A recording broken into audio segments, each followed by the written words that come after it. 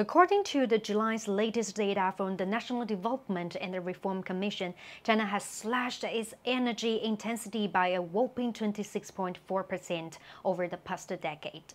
It's a world-leading reduction, surpassing even carbon emission commitments to the global community. To move towards its dual carbon mission, aiming for a carbon peak by 2030 and neutrality by 2060, China is ramping up a clean, low-carbon energy system. Speaking of clean energy wins, China is not holding back. The Xinjiang Kucha Green Hydrogen Demonstration Project has dished out its first hydrogen, and the Shanxi natural gas pipeline has pushed out over 600 billion cubic meters of gas. Take a look at the iconic scene in the picture, the Three Gorges Dam.